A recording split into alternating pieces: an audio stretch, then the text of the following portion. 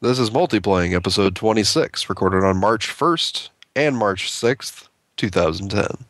Everybody online, looking good. A companion podcast to the collaborative blog and gaming community that's playing as life allows. This is Multiplaying. Well, let's start the insanity. We have clearance, Clarence. Roger, Roger. What's our vector, Victor? Hello? Great heavens! What kind of radio show is this? Thanks for listening to Multiplaying. Tonight you have, or today, I guess it depends on when you choose to listen to your podcast. Are you a crazy person? It's 4 a.m. You're listening to Multiplaying. Jason. Hi. Hi, Jason. What are you drinking? I'm drinking currently whiskey and Diet Mountain Dew, which I'm on a whiskey Gross. kick, apparently. You are. Yeah. Steve? Hey, how's it going? What are you drinking? I got Diet Coke. Oh. And nothing to fun with it. Diet Coke and urine. Oh, gross. I'm Shannon, and I got Diet Verner's and what do I got? What kind of whiskey? Jameson. Jameson. Okay. That's classy as shit. It's like bistro, right? Yeah, it's classy as shit. Yeah, I saw that this week too. That was the subtitle at the bistro, wasn't it? Yeah. Classy as shit. This is classy as shit. This is a classy as shit panini. Let's see. What you been playing lately? Okay, well, tonight, just so you know, to give you an upfront, you're going to want to listen through what you've been playing because we do actually have a great interview with Brad Wardell of Stardock. We have content. On Elemental. Yeah, there's content this week. It's insane. We have some good stuff going on. But, Jay? Yeah. What you been playing? I finished up Heavy Rain, which I don't think we've talked since I finished I don't think you have, and No. it wasn't so much I wanted to slit my wrists. No, You had the happy ending, the happy Hollywood ending. Yeah, I won't get into details, No, but it is possible. I just wanted to let people know you don't have to kill yourself. No, you don't, but I've heard from multiple podcasts and talking to people like John, aka Paz, that there are some really bummer endings, and I got the pretty good ending. You got the best one ever. Yes, I did. And You did. one thing as I beat it that I really noticed, I had this whole intention of as I was playing that I'm going to beat this game and I'm going to go through and beat it multiple ways. And after getting my ending and playing it through, I kind of said, I don't think you should go back. no, I really don't want to, because I got my ending, I got my story, and that game is so story driven that I don't really want to see. And I hate to lead you. Yeah, I hate to lead you so much, but I just know for a fact, you played the first couple of hours to few hours of this game wondering if you wanted to continue because it was so depressing and so heartache-ish. Yeah. You really had a hard time with, I don't know if I really want to go through this. And the ending, I know what ending you got, and it was actually very fulfilling. And, happy storybook ending, and thank God, because that's the only way I would enjoy it. If I had the other endings that I've heard of, I don't think it'd be a very fulfilling experience for me for gaming, and I don't see why you'd want to go back and do it. Exactly, I really don't. I mean, that's the story I got, and that's the story I really want to believe is that story. I mean, that game was fantastic as we said, interactive drama, and I don't want to see it a different way. And also, not to get in the specifics of the story, but thinking back about the way the story ended up coming out, I would notice a ton of plot holes, and I don't. Oh, right. Yeah, and the developers, Quantic Dream, said that they don't want people playing through multiple times. They want you to see your story and not really worry about your consequences. That's yours. Yeah. And that's and I totally understand what they're saying now. I had my experience with it, and I really enjoyed it, but I don't think I want to go back and play through again. So I got 8 hours or so out of it. So I mean, but that was a very intense 8 hours. I wouldn't trade that. The time I spent with the game was incredible. It was a great storytelling experience. I have some issues with the story, but I really had fun with the story. So it's now time to take it back to GameStop and get as much as you possibly can. Yeah, I already did that. Oh, you did? Yeah. Well, and they have that 50% bump up going on that I went back and I traded up for Battlefield Bad Company 2, which I've been playing, and that's a lot of fun. The stories, I love the first Bad Company, and the story's pretty good, and the multiplayer is really good. I've also been playing some. I went back to Warhammer with my trial. Gasp and shock because. Oh my! No way! I have to tell. It was Monday. No. It was Thursday. And I came home from work, and Jason's downstairs in the basement doing laundry, and I walked downstairs. I'm like, well, I have something to tell you. And he's like, what? And I'm like, well, I re-upped for Warhammer today. He goes, oh. And there's this big, long pause, and he looks at me, he goes, well, I re-upped on Monday. That's funny. I know. I'm like, son of a bitch. I don't remember if it was which one of you it was, but somebody, I think it might have been Jason, that private messaged me on the forums and said something about playing it again. I was like, I actually was looking, like the night before, I had been looking at the Endless Trial stuff. I haven't resubbed or anything, but I have jumped on a couple times to play the Endless Trial just to see what's changed with the game and if it's like any different than what I remember it. It feels like getting back on a bike, but yeah. What do you guys been thinking of it? I haven't done any of the tier 4 stuff. I've been reading about some of the changes, which the thing that put me over into subscribing was the T4 changes, where it's less of a instance, more of an RVR scenario, but I haven't done any of that. I've only done T1, T2, and I don't know, it's the same. I haven't done a lick of PvE.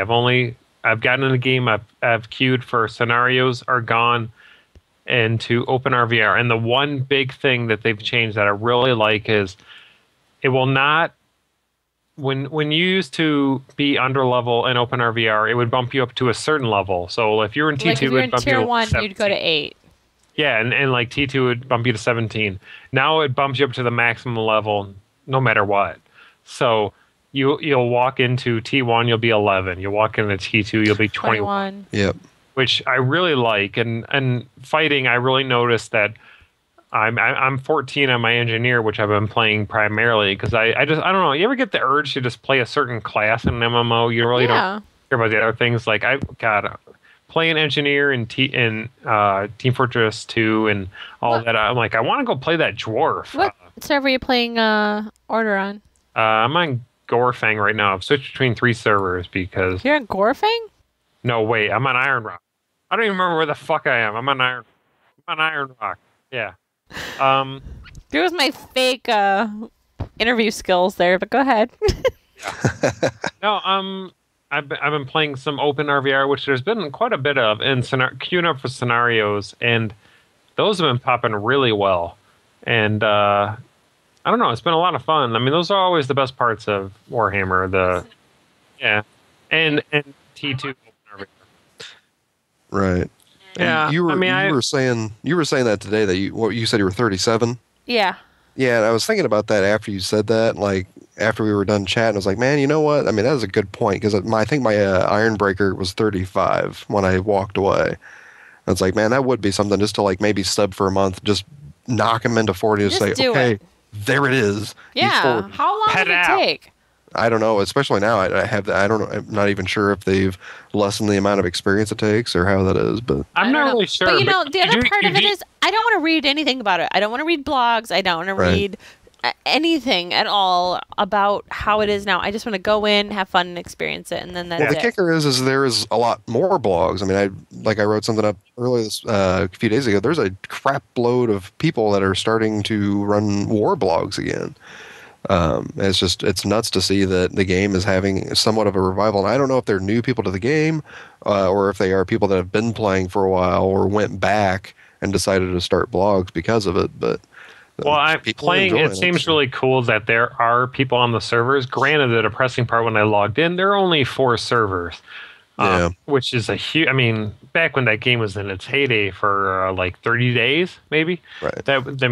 You had a ton of them, but it's really. But there was way too many though. Yeah, that was the thing. They needed to be a lot less, and you really wonder if they hadn't overshot and had a better server population. What would the game be like now? But it's really cool to log in and see shit going on in every tier. Which Right. I don't think the multitude of servers was that big of a factor. No, maybe not. But it's only 4 servers now, and when you log in and you see a lot of chatter, that really does reinforce your thought. Because you have that when you go into an MMO. Yeah. If you log in, there's nobody talking. You're like, God, am I the only one playing this game? Like, Right. do I need to leave? Am I the idiot? So I mean, it is kind of refreshing to see that people are there playing. And Yeah. when you queue, I've been queuing, and shit's been popping. That's a big thing right now. I don't know how it is. Shit's been popping, huh? Yeah, I want to get in that shit. Shit's been popping. Ah. So I don't know. That's what I've been playing. Oh God, they're on Mandarin's Keep. What? Everyone, get here! If you're listening to the podcast, log in. Oh my God! Look at you playing Saturday night. war. You're so cute.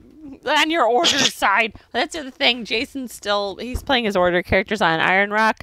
I am playing my destruction characters on Volkmar, and yeah, that's where we're at. All right. Guildless. So, Steve, what you been playing? Let's see. What have I been playing? Been playing Global Agenda, Global Legends is awesome. closing in on 22. And I had the absolute best match last night. I think I I'm only played one 9. match last night. What? I'm 9.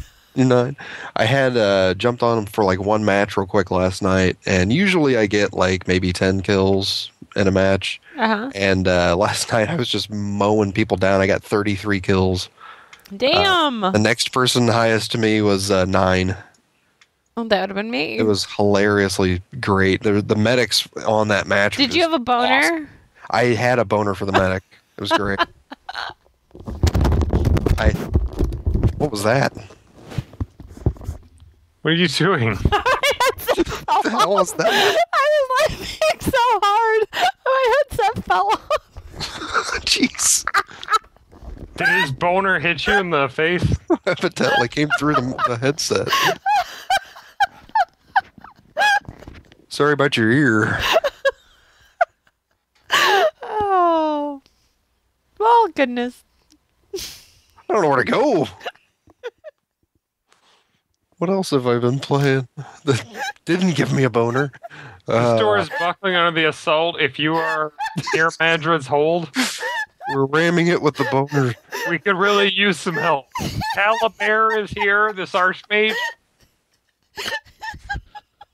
I shoot things, the Shadow Warrior, which is a classy name. I shoot things with a Z.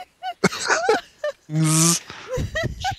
Is he in the He Golden is Girls? shooting things, but it's not helping us, so we could use more help.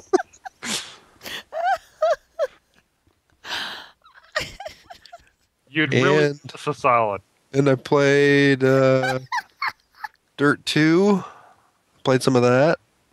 But That's yeah, a game. yeah, How's that going for you? it's going great. It was all like, Does that game have off-road racing? It does. It's all off road. Really? My tummy hurts. It's dirt. Well, that's great. That's what I've been playing. Good for you and all the playing. You and Jason had a great interview with Brad Wardell of Stardock, and we're going to insert that.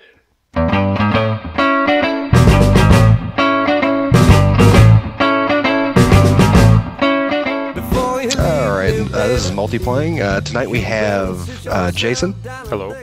This is me, Steve, and we have a special guest. It's back for the second time, Brad Wardell, CEO of Stardock. How's it going, Brad? Hi, thanks for having me. Yeah, no Good, problem. good. Second interview. Indeed. All We're gonna right. be better this time, I promise. Yeah. I'm just kidding. I'm just kidding. We're not. Third one, I think I have to shave my legs or something for, don't I? Yeah. That's the hot date. Yeah, well, yeah. Lately, I'm in the Starcraft 2 beta, so I've been playing, spending a lot of time in admiring the mechanics of Starcraft 2. Oh yeah, how's that going? Good. I tell you, the Battle.net. I hadn't played on Battle.net since Warcraft 3, and it's just amazing how far it's come in the last couple of years. Right. Getting into having multiple leagues. They have a gold league. I mean, now most every other game I ever play, and not to turn this into a Starcraft advertisement, but every other game you go on and you just get wiped out. Mm-hmm. And it's unless you're one of the hardcore, and that's one of the things that turns people off on multiplayer playing. And yet on Starcraft, even though it's a beta, mind you, so the online audience is much smaller. After a few placement games, where of course I got beaten like a drum, I then got into. I was put into the Bronze League, Division X, and each division only has 100 players. And now I'm playing people of roughly my own skill level, and it's really fun. It's like, okay, cool. These people are actually playing the game as I understand it, whereas when I was in the placement games and I'm playing against some guy in South Korea, and 3 minutes into the game, they're coming at me with these things like, are these units in the game? I've never had Are you hacking? What happened here? How did I die? I don't understand. That's really cool to hear because I've always loved RTSs, but I hate the online just because I'm so outmatched every time. That to hear that is really cool. And then now the experts don't even play the game as you. I remember A Company of Heroes was a game I really enjoy, and I thought I was pretty darn good at it. I'd play with my friends and would dominate them, but I'd go online. And then I remember the first time I went online, I played, and I like, okay, I'm going out, and they had barbed wired me into my base. And they're like, what happened here? And of course, I got through the barbed wire. I had to upgrade, but by that point, they were done. Yeah, the tanks were already there. It's like that. That's how it is in StarCraft when you're playing the really good players. They go, oh, well, they realize that if you crawl up, that there's a way in this map. There's a flaw in the map that if you go and hug the edge, you can actually go around. And they figured out the tiles to get worm their way into your base. Whereas, I mean. Yeah, it's a science, which plays nothing like a game that involves spaceships and guns or anything. It's something totally different. It's like I'm playing, I'm in the Matrix, right? And I see the real world. They're playing the Matrix, and they see the code. Yeah. Does it feel a lot different than the first StarCraft? No, it's StarCraft. I mean, that's one of the things that everyone's going to complain about. And in fact, when I came in the first day, I was like, oh, I can't believe Blizzard. They didn't.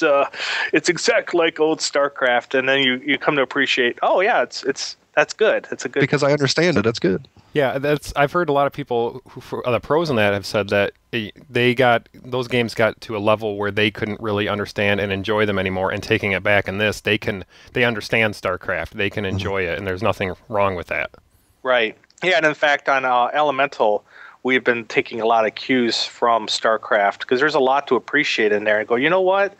Because Elemental is a 4X, it's a turn-based game, and we want people, its focus is a single-player game to be sure, but I want the multiplayer on that. I want Elemental to be the first 4X turn-based game that people actually play multiplayer en masse. And to do that, you have to really look at what StarCraft did. And because even though the StarCraft online community is only a couple thousand people or a few thousand people, I don't know how many beta keys are out there so far, but it's not huge. It's a really good online experience. Whereas in other games, and then I'm going to include Demigod, our own game, Sins, every other strategy game out there, you have to have such huge numbers for it to be fun because they don't really. It's basically the multiplayer game is the single player game, but with other people. Right. And off you go. Where the bots and the humans are interchangeable, and that doesn't work. And I think that's really the genius of Blizzard. Right. For our listeners that may not know what Elemental is, could you explain it a little bit? Sure. Elemental is our upcoming fantasy strategy game that comes out this August or September, depending on how we're doing. Right. And in it, the player chooses the player is in the game. So when the first question you are asked when you start a new game is, who are you? And you can either choose a wizard that's already on there, basically you're a sovereign. So they could be a wizard, they could be a great warrior, or you can literally design your own. So when you're designing your own, it's kind of like creating your own Xbox 360 character or sim where you decide how they look and how they, what all their abilities, their strengths and weaknesses and all that. And then you start out the game and you are literally at the first turn of the game. There you are. The world, there aren't any cities around you. There's nothing. It's just you. Oh, cool. And so, one of their first decisions is, are you going to explore the world and try to get some stuff really quickly, or are you going to build a city found the city and started researching tech and all that kind of stuff. That sounds pretty massive. Like, how big is the map size, and how large is the world that you're going to be in? Well, that's where a lot of our effort has gone in the engine for the past 2 years while we're designing the underlying engine, is that we wanted a game that is really fun to play if it's really tiny, but also be able to support maps that are so huge that it could take years to finish. Oh, awesome. Wow. Yeah, so like the large scale maps, we were talking to, this is back in the day, Soren Johnson, I don't know if you know him. He used to work, he was designer of Civilization 4 over at Firaxis. Okay. Yeah. He's at EA now. And we were going over talking about Elemental with him. This is some years ago when we were just doing the engine. And he was helping us with algorithms to solve problems with river generation and that. And so, we're we have their, we're stealing their algorithms for that, so to speak. And, we looked at the map size, and it turns out like the largest size map in Elemental is something like 10 times bigger than the largest size map in Civilization 4. Oh my gosh! So that you can have 32 players playing it, either single player, either a combination of AI players and people playing the game. Or competitively, or. Yeah. And so in order to make that work, because you go, well, 32 people is practically a massively multiplayer game. Well, I would picture that typically you'd only have a handful of people on that, but you could have 32 human beings actually playing it. But the only way to make that work is to have the multiplayer. You can't just do simultaneous turns. You have to go a little bit. You have to actually make the turn time and that be part of the game. And so we've been playing around with things on everything from how long you get to take your turn to other kinds of things to make that actually fun. And the games don't exist on your computer. They exist on servers, either ones that we've set up ourselves, which will be the default. Most people would just, when they go and want to play a game, they're just going to connect to one of our servers. But if someone wants to set up their own server, they can do that and mod it. So if someone wants to make Middle Earth, obviously we can't set up Middle Earth. Right. Or whatever. But if someone else wants to set up Corsican or Middle Earth or whatever on their own server, they can do that, and then other people can join those servers as well. But the point is that because they're servers, it's actually more akin to a first-person shooter where you're joining a dedicated server rather than a typical strategy game where some guy's hosting or connecting to their computer, because now you can have these persistent games that could last months and months. You go, hey, yeah, let's call it a day, and we'll come back to this game next weekend and just continue where we left off. And it doesn't matter which machine it's on, because there's a whole bunch of servers, but it's all one global database. So if we had like a guild group event, we could set up a game that only we could access and then play it over a series of weeks or month or whatever. Exactly. Have you ever played a game Twilight Imperium? No. Oh, it's a great board game. And we'd get together and play that on weekends. And it's one of those games that takes weeks and weeks and weeks to play. I mean, think 12 hours a day.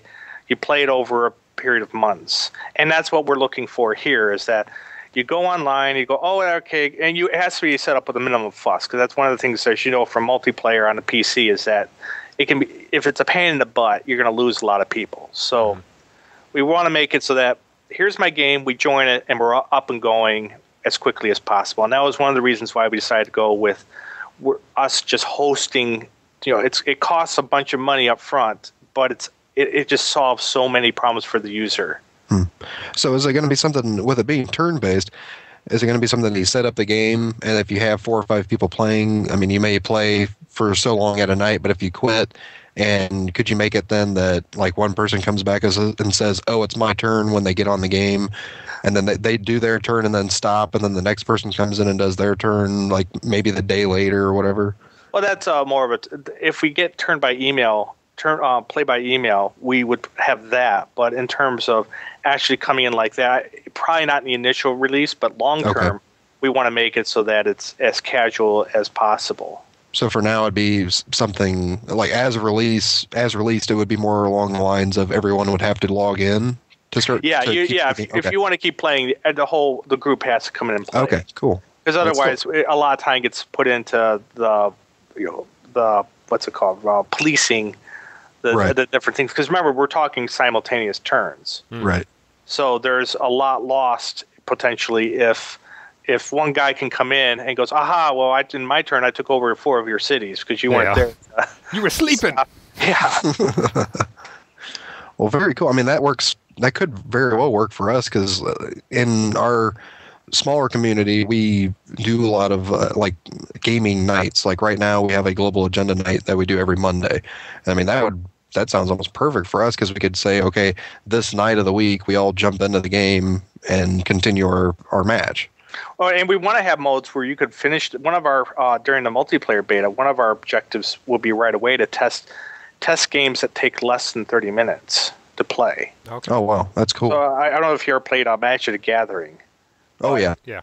Okay, so in Magic the Gathering, there are ways to make those games either be done very quickly or have them go a long time, depending on how you set up the rules. And that's kind of what we're going here. Is that we want our big effort here is going to be, can we make a turn-based strategy game that is over in 30 minutes, as well as last months and months, all by just modifying the rules and the maps. Gotcha. And are all the maps? They're all random generated? Well, in the multiplayer, if it depends on the guy setting up the server, whether they're going to be randomly generated or whether they're fixed. Okay. In multiplayer, our intention on our servers is to have them be fixed. I mean, if you play single player, you can have them randomly generated or use pre-existing maps or make your own or what have you.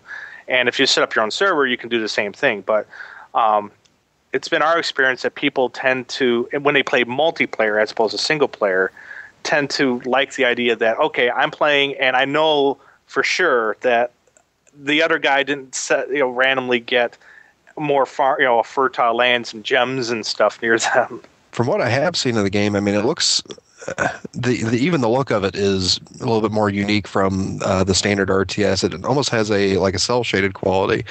What was the reasoning to go that route? Well, what we want to do is we want to go. It's called illustrative. Okay. I used to call it cell shaded, and then the art team corrected me because it is not cell shaded, and it's illustrated. I'm a programmer, so but the rationale was there are two basic reasons. One, by going with this art style, we could have the game look really pretty, but also run on very, very low end hardware. Because one of the requirements we have is that the game should run on a netbook, which means we're talking very, very low end hardware. But at the same time, we want to make it so that someone with the latest, greatest NVIDIA or ATI card with their, if ideally we're talking to Intel about doing a 64-bit version of the game, so that those people who play the game can have a much even richer experience. And the best way to illustrative tends to let you scale more easily. If you try to go, for example, a realistic look, well, if it's realistic, it's either realistic or it's not, right? I mean, How do you tone down realistic look? And whereas with illustrative, it's just the amount of detail you want to put into your illustration. Right. You're drawing your sketch, right? When it's illustrated, you can have it be very detailed or not very detailed, but it's all the way through. It has a nice, consistent style to it. So that was one reason. And the other reason is that it gives a distinctive look, right? It seems like when you look at these strategy games now, they almost all look the same, especially these medieval Magic type games. I can't tell one from the other. Yeah. But you see a screenshot of Elemental, you go, that's Elemental. Yeah. Yeah. Definitely. One thing that I was reading about before was the cloth map that's being used in beta, and I read that will carry over, and that may play a big part in those people who have the netbooks or something. Like they would see more of the cloth map and kind of where things go, and someone on a high end would see tons of detail. Right. I mean, at the very, very lowest of the level, you could just play on the cloth map. Okay. And I mean, you can completely play the game that way. That's one of the reasons why the beta is being played with the cloth map with the engine disabled. Because we want to make sure that we're not, as developers, it's always very tempting to go, we'll just have it be, we'll put this here. And it's like, oh no, if you can't play in cloth map, then we can't do that. That's very cool. Do you have people playing the beta now on a netbook? We do internally, but okay. I don't know what the external beta testers are. The biggest challenge on them, ironically so far, is that netbooks have a weird resolution. It's 1024 by 600. Ooh. And all of our early assets, user interface-wise, were designed with 1024 by 768. So that's actually been a bit of a pain. Wow. Yeah, and the game has a lot. Our engine right now, it's still pretty buggy at this stage. So there's a lot of memory leaks and weird things like that. Like textures need to be a power of 2 to work on netbooks, and otherwise you get really funky stuff. So we have to go through and remind the artist, no, you cannot have a texture that's 420 by 350 because it's easier that way. It has to be 512 by 256 or 512 by, it has to be a power of 2. So at this point, you basically have a lot of artists who are just holding back. And Exactly. Well, we all of our artists, before they export it into the game, they have it in the original vector format. So it's not that big of it's not like they have to throw anything out. Right. But it does require. No one likes to waste any memory. But from a compatibility point of view, if you don't do some sort of power of 2, you have compatibility versus optimization. We don't want to waste memory, but we need compatibility trumps memory optimization. Gotcha. Is the resolution your biggest problem right now, or do you have other hurdles that you have to overcome before the game is release worthy? Well, in terms of for netbooks, the compatibility has been the biggest issue. Performance is really not an issue because a cloth map, it should technically speaking, should be able to play on a Commodore. Tandy. Yeah, exactly. I mean, it's pretty straightforward. But in terms of, for example, one of the things we've been really having fun with the beta, and this is having a big long open beta, is that we've actually switched the economic system in the game 2 or 3 times, and we'll probably switch it another 2 or 3 times before we're through with the beta. And that's just one of those things you really can't do in a normal development process unless you have. Because you need lots and lots of player feedback. And so a lot of games that come out, you ever played a strategy game or what have you where it came out and they have some goofy economic system and you're like, well, how did this get through? And, and what happens is that oftentimes on paper, economic systems make a lot of sense. You go, oh, of course that you should be able to have to do this, this, and this, and this in order to build a unit. That makes perfect logistical sense. Mm-hmm. And then you build up the game and you release it, and then it falls apart because it's not fun. And because we have this open beta, people can come back and say, well, yeah, but this isn't fun. And so even right now we're going through our 4th version of the economic system because we're just trying out different ones, and every we can just put it on the table and go back to it if we want. There's speaking of talking about the design, one thing that I thought was actually that just popped out at me when I was reading through the list of the game features was that you could actually design your own units. Oh yeah, that's a big feature. How in depth can you get with that? Because that was immediately oh my god, this is tabletop incarnate. You can control their hair. Oh my gosh. Yeah.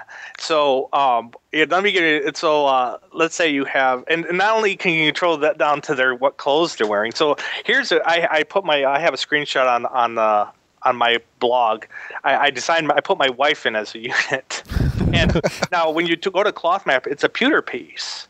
Oh yeah. So seeing your design as a pewter piece. Oh, that's cool. And you guys said you played Magic the Gathering, so here's how it works. So you literally can design up your unit, what clothes they have, their armor, their weapons, their helms, their everything you can imagine, colorized and everything. What color hair they have, what color pants they have, whether depending on the race, some of them allow you to have female soldiers, so you can have men and women. Anyway, so you can do all that, and then when you get done, it brings up their playing card. And you can choose what background and what pose you want them to have in the card, and then give them a little quote. That's awesome. So for fun, I actually made I made a card called Killer Smurf because I made his skin blue, and I gave him a beard and white beard. He looked like Papa Smurf, but except that he had no shirt on or anything, and he's just got a sword, and he's like, "Arr!" And then his quote is, "Papa Smurf doesn't live here anymore." That is awesome. Yeah. I know Jason was had a question about the dynasty system. Oh Sure. yeah, I was it's just I was reading a little bit about how it can go from you can basically create families. I just wonder if you could expand a little bit, explain that system a little bit. Sure. Well, in Elemental, your character can get married, have children, and then you can then arrange marriages for your children, and they will in turn have children, and their children will eventually have children, and so on and so forth.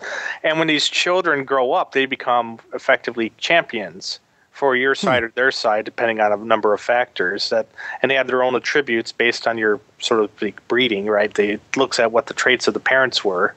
And so you can end up with these champions running around who are related to you. So Papa Smurf would have green offsprings. I mean, blue. I'm sorry, blue offsprings. Well, it'd be depending on the mother. Well, yeah, sure. I mean, one of the things we ran into that's almost an ESRB type issue is that in our game there are other races. So you have the Fallen, for example, and they have gray skin, and because it's not just visual; it's also the genetic algorithm will put together different animations too. For how they walk around and how they their idle animation. Oh wow! Wow!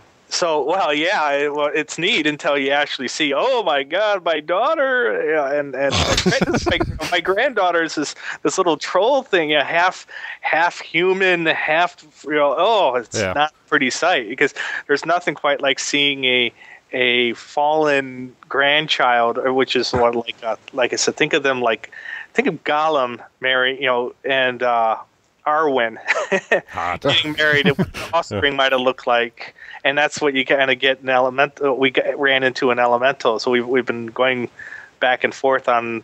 We're probably going to allow you to marry your children off with the other species in the game. We're going to say they're all biologically compatible, even though it's going to end up with some pretty horrific looking children.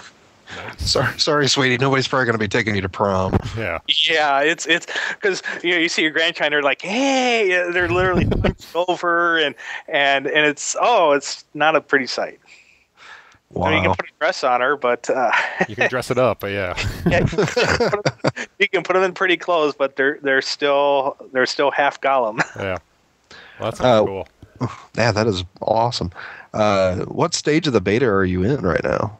Well, and the public beta is still very, very primitive. We've gone out of our way to make sure the game isn't fun, so that people are focusing on. Well, otherwise, people are going to play the game and not be focusing on the game mechanics. So we'll take every beta, we take stuff out, or we'll purposely, monkey with something. It's the next beta, which is late this month, is supposed to introduce multiplayer, and so we want to have, because the game doesn't come out until end of summer, so we want to have lots and lots of time for people to try out the multiplayer setup to make sure it's bulletproof. The nice thing is, because we're hosting the games, there's no, you don't have to open ports. There's no monkeying around with your router. It just works. Now, going back to StarCraft, what you said a little bit, someone like me who's not traditionally played a lot of our RTS games online, will there be a matchmaking type of system? How advanced it is depends on how far, because we're relying, the Impulse Reactor team is essentially in the process of developing, think of it as a Battle.net type system, but for third parties to use.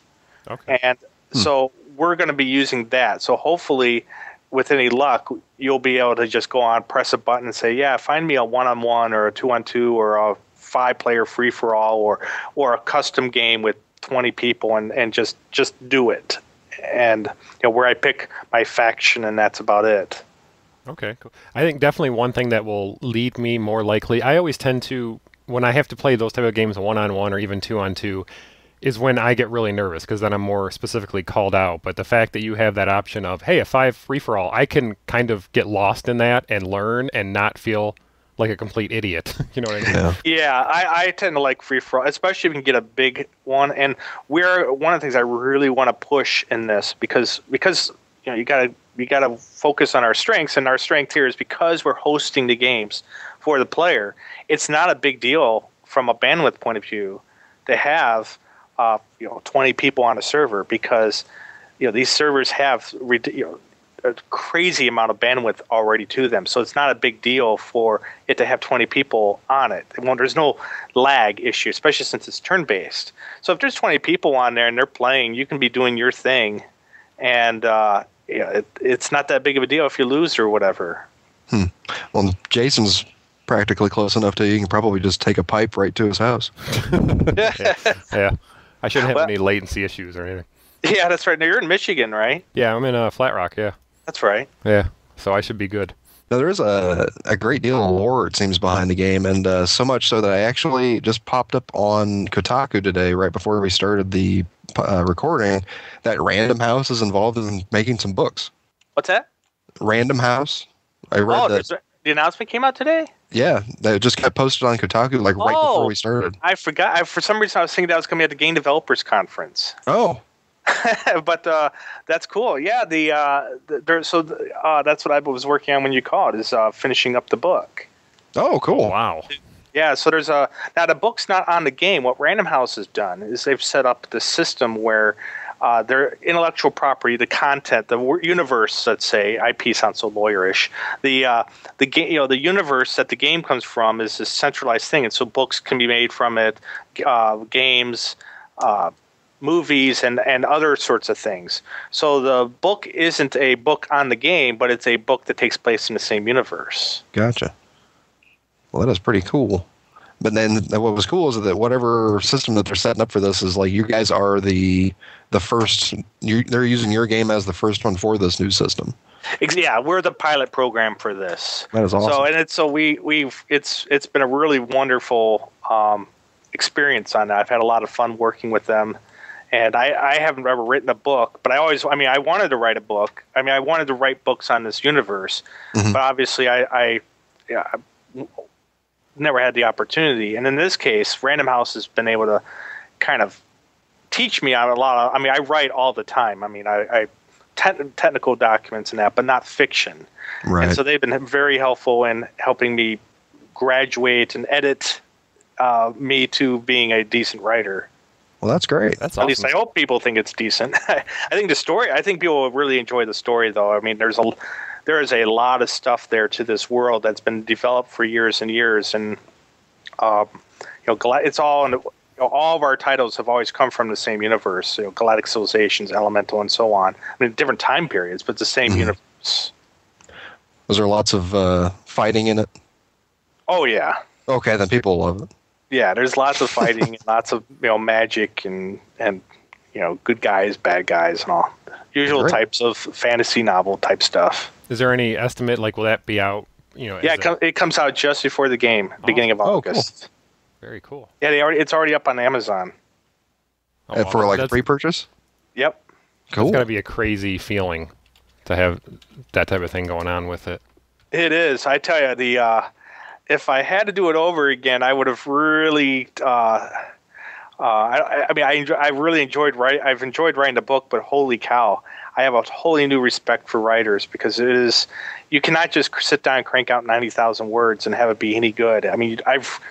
To get the 90,000 words that was necessary for the book, I had to write probably 300,000 lines, or not lines. Listen to me, I sound like a coder. 300,000 words, and then rewrite over and over, and then prune it down so that it was good.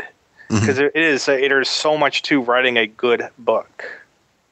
So how many words did you end up with? 90,001?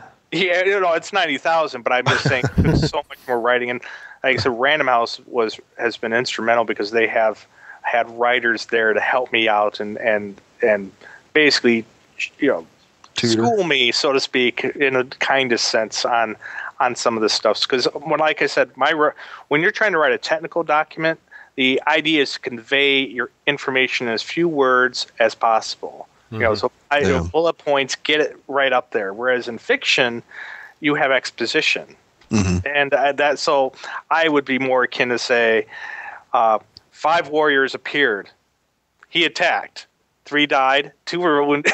not quite that bad, but boom, boom, boom. This is what happened, as opposed to, and then the spring smell of jasmine was in the air. I'm like, what? What is that? What's jasmine? Is that chick from Aladdin? Yeah, I don't even know what that is. Yeah. See, I think that would be the reverse. You talk about writing more words. I would be the one trying to get to 90,000, like, and, like, just leave it in there. Yeah, no, I didn't have any problem making the number of words because there's just so much. It's a matter of information overload and the telling of the story. It's like my writing would be blatant. So their editors would come by and say, instead of just telling the reader that this happened, what about like this? And then eventually, it got to the point where I was able to do it on my own. But at first, I've been working on the book for a year, so it's and which is when I remember at first, like, I've just done it in a month, because 90,000 words, that's nothing. I've written columns for magazines before, and they're like, we need 2,500 words, and I'd sit down after dinner and crank that out. Knock it out on my iPhone on the text pad.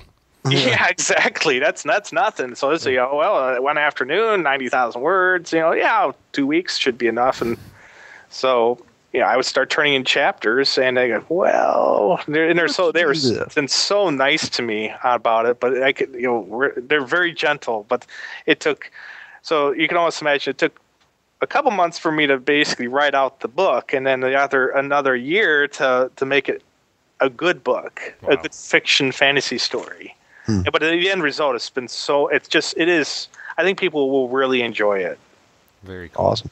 And my editors I got lucky on my helper. The editors I have, they're the same editors who handle Song of Ice and Fire series. Oh, awesome. Yeah, I don't know if you read out Game of Thrones and. Oh yeah.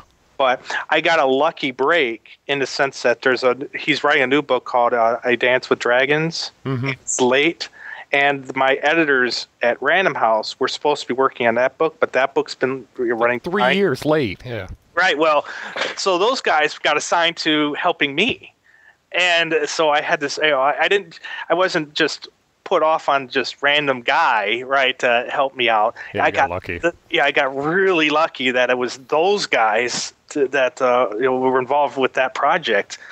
And and they understood the kind of book I wanted to write, because I'm a big fan of that. The dynasty system in Elemental is ripped right from a Game of Thrones. Oh, okay. That's where it all came from. Then you got me, because that's my favorite fantasy series. I just really hope that he finishes that series. Yeah, I know he's apparently not in good health. No, but I've been asking about it too. About has he got it in? Well, of course, it's not in editing yet, because I happen to know that because I still got my guys. Right. But, yeah.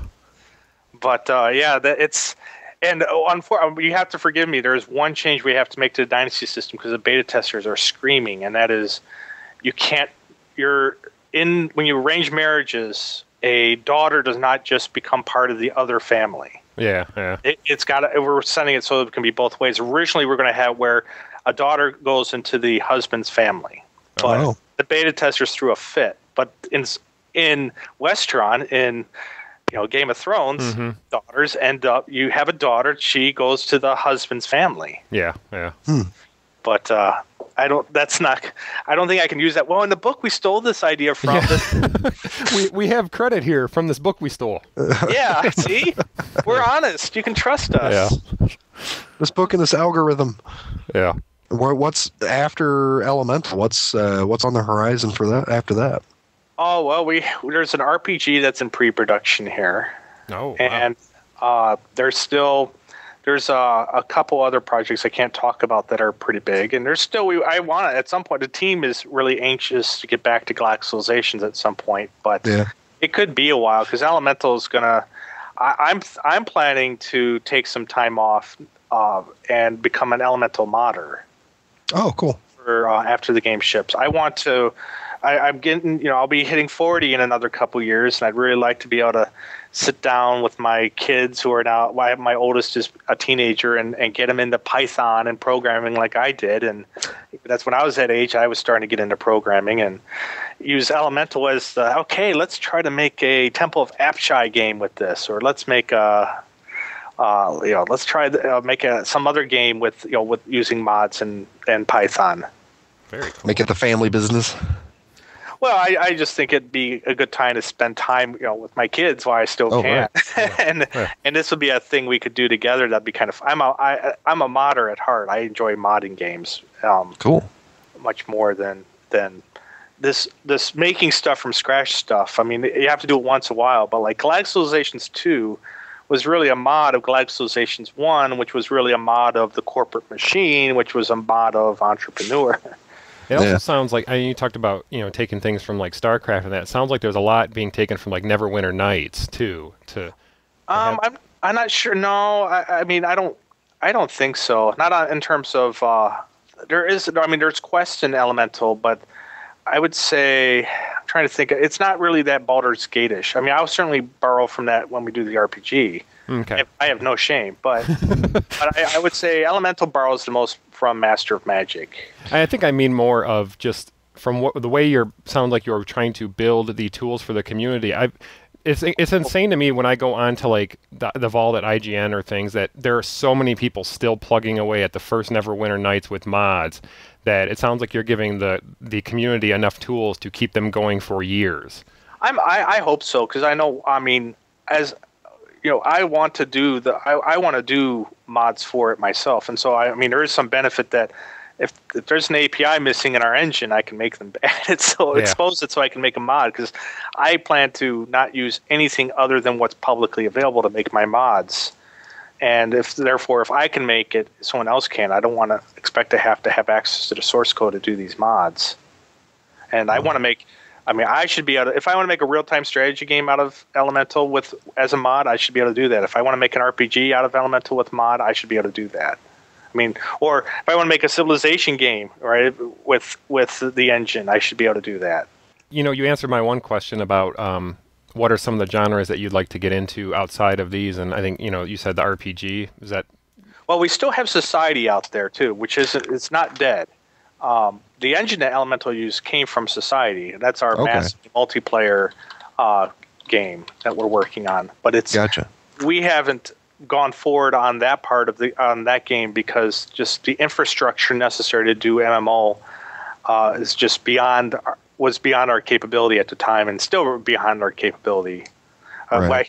I'm friends with a lot of guys at Blizzard, and so we from years and years ago back, we did the StarCraft add-on years ago.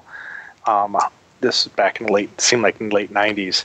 So we got to know a lot of the guys there, and they kind of clued me in on just what's involved in making World of Warcraft run. I mean, you're talking thousands of employees to run that. So once that happened, it's like, okay, yeah, we're not going to be doing that for a bit. And it probably doesn't help that you've seen all these other companies try to go after that market and not capture it, and a lot of them close down. Yeah, well, that's part of it, and the thing is and Society's a strategy game too, so it's a little bit different. But we have about 70 people. We are so far away from literally having the infrastructure necessary to run an MMO that it would be just ridiculous to even try right now. I mean, It's not even a matter of if only we had the money. It's like, let's say we were given $1 billion. Well, you'd still have to go out and hire thousands of people. And you have to get thousands of people to come to Michigan. Yeah, you tell me about it. I mean, it's funny, the state comes out here on occasion to visit, some politician or whatever will visit us. And because in Michigan, we are essentially, as far as I know, and I could be mistaken, but I think we're the only game studio that's of any size. Yeah, I think so. There's probably guys working out of their house or something, but making iPhone apps. Yeah, but I mean, in terms of have an office building with teams of developers, and I point out pretty much everyone here is from out of state, because that seems to be the only people we can get for. Well, I mean, we have we're really picky on who we hire too, but but anyway, yeah, getting 1,000 IT professionals here would be a big pain in the butt.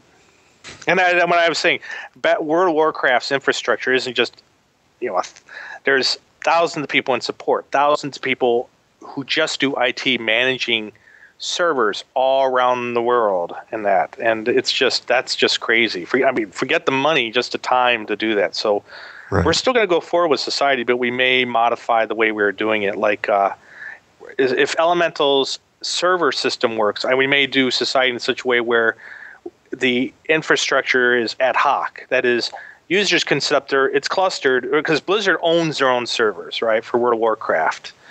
We may do it where users can set up their own servers and they automatically hook to each other, so the infrastructure actually becomes organic. Kind of a BitTorrent-ish type thing. Gotcha. Well, cool. With that, excuse me, the RPG that you were mentioning is going to be based in the Elemental world? It would, yeah. Oh, okay. Well, sounds great. Yep. Thank you very much. Yeah, that was fantastic having you on again, Brad. Oh, no problem. I enjoy it. We want to thank Brad once again for being on for the second time. Really hope that he comes on again when the game gets released. And personally, I'm looking forward to it. We'll see you next time on Multiplaying. Bye. Yay! Well, gentlemen, no point in hanging around this dump any longer. Wait! Where are you going? I was going to make espresso. Show's over, folks. You can't go. All the plants are going to die. Take off, eh? Thanks for listening to Multiplaying, the companion podcast at multiplaying.net. Questions, comments, feedback, errors, etc. can be sent to multiplaying@gmail.com. We invite you to write a review on iTunes and visit our website at www.multiplaying.net. We've made a lot of friends, shared a lot of laughs, often at the expense of others. I think some people are going to be upset. Let me just close this conversation by saying you are one unique individual. Thank you and good night. Dead Workers Party Network. Just a small town girl living in a lonely world.